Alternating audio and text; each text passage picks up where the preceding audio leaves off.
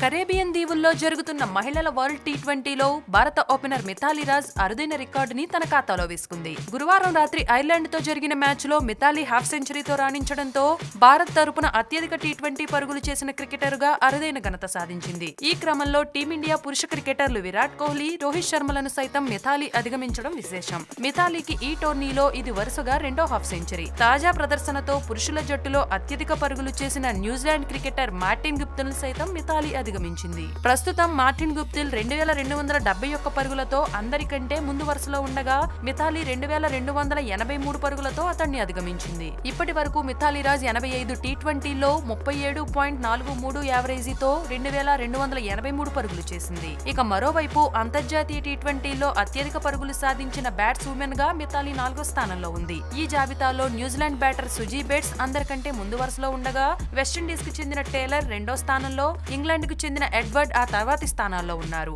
ఇక ఐర్లాండ్ తో జరిగిన మ్యాచ్ లో మిథాలీ రాజ్ 4 ఫోర్ల సాయంతో 56 బంతుల్లో 51 పరుగులు చేసింది.